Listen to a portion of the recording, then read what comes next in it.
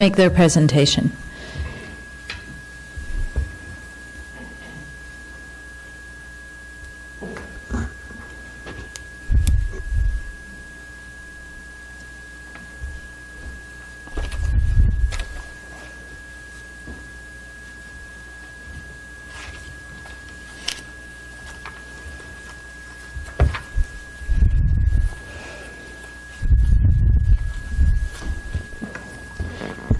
Good evening, Commissioners. I'm Michelle Jones. I am with a company called RIM Architects in San Francisco. We've been working on the island for probably the last 6 to 7 years, starting with the WIDA project and then supporting Mare Island on various historic rehabilitation projects, including the Savage and Cook recent distillery project. And I have with me Bill Lene. Good evening, Commissioners. I'm 21-year veteran of the Navy, all of which was in submarines, and 6 of those years were aboard Mariano G. Vallejo, 1969 to 1975. And Bill, you're representing the Save Our Sail Committee. I am. I'm the head of that committee right now. I have with me Jack Tamargo, who's the only surviving original member of the committee. We've had a couple of gents pass away and one retire for medical reasons. Another unable to be here, but this has been a long road. We've been at this about 10 years, and I didn't know Bill Tawika had retired, but he can attest to what we've been through. All right, so I will walk through in just a little bit more detail a narrative of the experience that we're hoping will be created with this initial instigator of the sail placed in the Ways 2. Our intent is to have a strong pedestrian connection between the waterfront area here by Building 117 that will then wrap around the gantry into what will become this future public plaza, where we'll have a lot of visitation and activity there to appreciate the historic aspects of the area. And starting down at the end of the waterfront, we would have some informational kiosks, and then you'll see this chain graphic that runs all the way through here, as we see that this will help guide people through this whole experience. As Michelle had mentioned, in Ways 1, we have some future phases, but for the context of everything that might happen in this region, we wanted to provide a little bit of information on what the future might be there, with the green space here, and then potentially some activities that connect the land to the water through some activities happening at the end of Ways 1. Focusing into Ways 2, the area that is outlined in the yellow is the intent for this application, and it is focused on this memorial of the sail that will be placed on this platform that can then be appreciated by people to come sit, enjoy, read some history, and truly soak in what has transpired around the area with the museum, with future development, rehabilitating some of the existing buildings, the framing the gantries at each side, and then off into the waterfront. In addition to the sail, we're looking at representing a graphic down on the base of the pavement of the USS Vallejo, which is about 425 feet long. So this is true to scale. And there would be an imprint down on the pavement so that people could truly get a sense of the size of that vessel. And then the sail is actually located where it would normally be within the Vallejo. Let me go on here. We're providing here additionally a little more information in detail about how this would all be situated, located, a sense of scale, so that there's some realism to what the intent is here. Up at the upper right here is a graphic of a very similar sail that's up in Bremerton, and the intent here is to represent some of the graphics that would then be introduced onto the sail, and I'm going to let Bill talk about that a little bit. Around the sail, this platform would include a wooden bench. We're hopeful that we could find some reclaimed wood on the island and clad a bench utilizing some of those materials. The back of the bench could be representative of some donor tiles that represent the names of those who have supported the museum, supported the sail, and are then respected and represented there. At the front part of the sail is a platform that would have a graphic representation of the seal, and I'll let Bill talk about that a bit. And we're hoping that these materials are representative of materials that you would see on the island in a maritime environment, such as the steel cladding. Michelle has mentioned that this platform would have some integral lighting. We're anticipating that at the port side, we would have a red light, at the starboard a green light, so it's you get this realism with some color to it as well. Go on to a little bit more detail. So this is a plan view. The waterfront is over to the right side of our view. This is the length of the imprint that would be down on the pavement, probably with some type of an elastomeric paint, something that's durable, that just gives a graphic representation to the size of that vessel. And then you can see the relationship of the sail platform to that graphic. This is an enlarged view of the sail itself. So it's about 43 feet. And then the platform itself extends all the way around. The benches are at each side so that a lot of people could actually gather around the sail and take the time to enjoy it. We would have some protective railings here to avoid people actually coming up and climbing around the sail. And then down here you'll see a section view of the platform. It's presently sitting up on some steel skids. So the intent is that the sail is still set on those skids and that we come around that structural steel platform and clad it with the materials.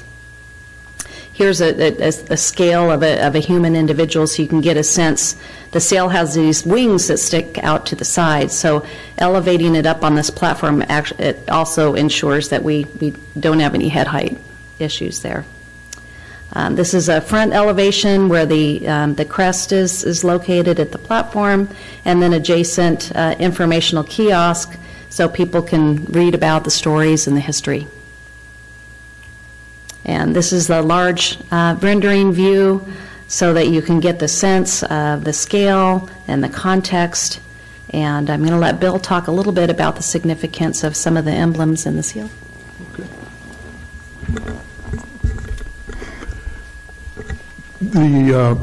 In the view where the side of the Parche sail was shown with all the E's and what have you, those are indicative of awards that the ship has won for excellence in various arenas, be it navigation, engineering, what have you. The Parche, as it happens, was stationed here for a number of her significant years and is the most decorated ship in the United States Navy. Not just a submarine, but Navy-wide. I've prepared a couple of highlights to go over. My personal background with the island is I went to crypto school here in 1972, and I retired from the Navy as a Master Chief working with Submarine Development Group, which was part of what the shipyard called ocean engineering and what the Navy called special projects. And special projects, if you're familiar with Navy-ese, is basically anything that's too expensive or too classified to tell the public about. So that's the kind of stuff that was going on. And now I'm associated with Mare Island Historic Park Foundation. I'm a member of the board and running the SOS project, which I've been involved since 2011. I mentioned this has been a long struggle to get where we are now, and I consider this project important for a few reasons. First of all, we want to build a monument to the shipyard workers and the yard in general that built this ship. And the shipyard built the Vallejo and 6 other of the 41 for freedom. There were 41 fleet ballistic missile submarines in the Cold War, built during the Cold War. Mare Island built 7 of them. 658, they were pretty much sequentially numbered. The last one was 659, which was the Will Rogers. But nevertheless, we want to honor the shipyard workers. the importance of what was done here during the Cold War just can't be overemphasized, in my opinion. I've mentioned the Parchie. The Richard B. Russell was also stationed here. They were incredibly important to the outcome of the Cold War, and if you have any interest in that, I highly recommend a book called Blind Man's Bluff. It's a quick read, and about the second half of it discusses a lot of what may or may not, I can neither confirm nor deny, but may or may not have happened here at Mare Island. So we also obviously want to build a monument to the sailors that manned her for her 30-year career. She was well decorated. When she was launched, it was a huge deal here in Vallejo. If any of you were around, everybody was involved. The Chamber of Commerce donated extra money. The boardroom had an especially nice silver service. She was a showboat. We had Formica in places that no other boat had Formica. I'm in touch regularly with a squadron commander who tells me that whenever a VIP requested a tour of a submarine, if the Vallejo was in port, she was it, because she was such a showboat. So I'm just bragging a little bit, but when I came here in '72 to go to crypto school, E5, wearing a Vallejo patch on my arm, and I quickly learned if I wore that uniform into any bar in town, I couldn't put my hand in my pocket because there were people there that, oh, you're a Vallejo sailor. It was a huge deal in Vallejo. So anyway, we had a ship's reunion here in 2011 that had about 200 in attendance. Our website has about 1,200 active ex-crew members involved. We've raised a significant amount of money to get this thing moving. We now have some additional support, and I have commitments based upon finalized plans for construction. This has been going on so long, I think some of the crew think I'm full of it when I talk about we're going to build this, but I think we're soon going to come to fruition. I'm hoping we will soon come to fruition. So this location that we're proposing now is actually not far from where the sail is now, and at one point, about 2012, somebody more or less quipped, why don't you leave the sail where it is? Well, if you looked at the environment in the building ways then as opposed to the environment now, since Savage and Cook and Lennar have been in there making all the improvements. I mean, I used to tell people the sail was in jail. It was behind an ugly chain link fence. It was just, there was no way I was going to deal with that if I could avoid it. So with all the improvements over there, this to me is the ideal location. Why would we not put it in a place where the public can walk and learn something about it? I don't understand how we could do any better and be on the island. The parking lot idea came about because Alden Park failed, and we thought, well, let's put it someplace that we already control. We, MIHPF, royal we. Obviously, that would have chewed up a significant amount of the parking lot, and it's not very big in the first place. So when this idea came about, I was all on board. It just seems like the logical thing to do.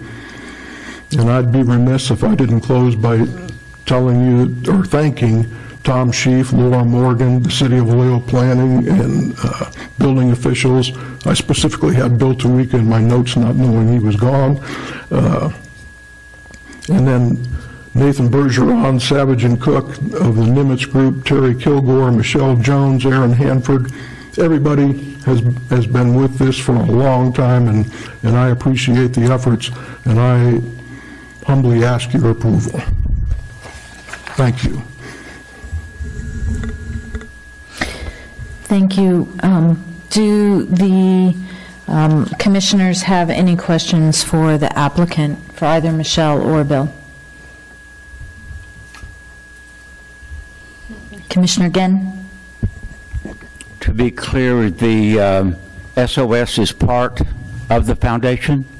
Yes, sir, it's a subcommittee. Okay.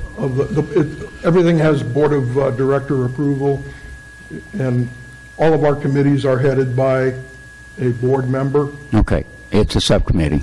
Okay. Yes, sir. Thank you. And for the designer, could you give us sort of a concept of what the gantry lighting is going to be like, or is it little bitty bulbs? Is it big bulbs? It would spotlights? be, What is it? it would, from a distance, it'll look like linear LED, so it'd look like strings of lights. Okay. Yeah, so LED fixtures are very, very efficient, long lamp life, and so it would be a very nice glow, almost like you would see strung lights in a courtyard, but they wouldn't drape. They would go along the lines of the gantry so that it emphasizes the form. Okay. Okay. Not glaring. No, no. Soft light Soft overall light. when you see it across the river. Yeah, Or, yeah, yeah. okay. Okay. Thanks. Question. There was an earlier question about ownership of the sale that I overheard. To the best of my knowledge, the Navy still owns the sale, and it's the responsibility of the city. So I hope that answers that question. Commissioner Riley? So is there a timeline now once this approval occurs? And are there any other approvals required from anyone else, or does this let it go ahead? I can give you a target. Our target is to be done by October of next year, because that's the anniversary of the launch, and I'd like to bring the crew in for a reunion and a big celebration. And we do understand there will be a building department submittal and approval required. Okay. And is the control room all together? Very close. Very close. Very close. I got probably, well, it will definitely be finished before the reunion. We can. If everyone's aware or not of the control room setup that you guys have accomplished, could you give us a quick bit on the In addition to control the room? sale, we have some of the equipment that was in the control room, including the periscope stand, 3 periscopes, one of which is installed and functional in the museum. It extends about 20 feet above the roof. We have the plotting table and the diving stand and the ballast control panel and the torpedo fire control panel. So pretty much the layout of the control room. We expanded the depth a bit to accommodate tour groups, but it's pretty much to scale. We built the replicas of the frames, the steel frames that supported this, a 2-inch hull. So we have a curved, it's all in the museum, yes, sir. And Bill, just as background information, when this ship was launched originally, was it launched from this building ways? Yes, ma'am. Okay. You're probably shaving with it. And the Vallejo? Pardon? And the Vallejo is also done? Yeah, the Vallejo, yes, that's the ship. Oh, this is the Yeah. Yeah, this is the Vallejo, and yeah, she was scrapped in 90, well, she was decommissioned in 95, probably scrapped by 2 years later, up in Bremerton. Are there any other questions for the applicant? There being no other questions for the applicant from the commission at this time, I'll open the public hearing and invite any speakers. We have no speaker cards. Okay, thank you very much, Michelle. There being no speakers, I'll give one last opportunity for questions from commissioners. Commissioner Vallejo. It's not a question, just a tiny correction. On the location, I think on the staff report, I think the location is reversed. The east side is the Carquinez Strait, and the west is the industrial. Just a tiny correction. Thank you, duly noted. If there are no other questions, I'll go ahead and close the public hearing for this evening. Now I'll move forward with commission deliberations. Are there any commissioners that would like to discuss? I think it's beautiful. Commissioner Villegas? Oh, I think it's exciting. I think it's beautiful.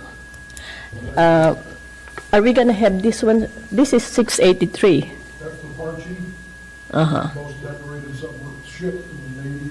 But it is emblematic of the awards that will be presented on the side of the Vallejo, appropriate for those that she earned, which I'm sorry to say don't look like that.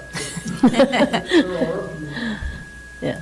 It will be a very nice addition to Mare Island. The ships, the emblem in the front of the sail there is the original ship's patch. It's very nice. Yeah. So I had one Commissioner comment. Riley? Since it looks like it's nearing success, and if it does, would you, after this is done, be willing to go after the Pompanito and see if we can get that back from San Francisco? Wouldn't that be something? Put her in dry dock.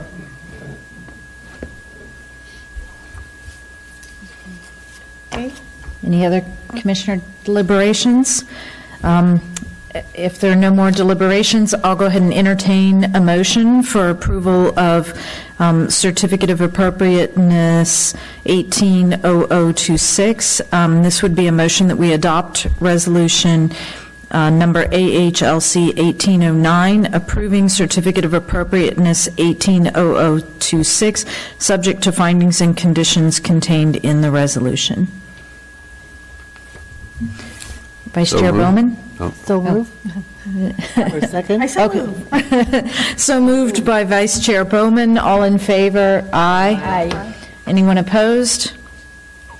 So the resolution is adopted. Thank you very much for the presentation. It's going to be beautiful. Thank you for your hard work. The motion has passed, and we'll now, let's see,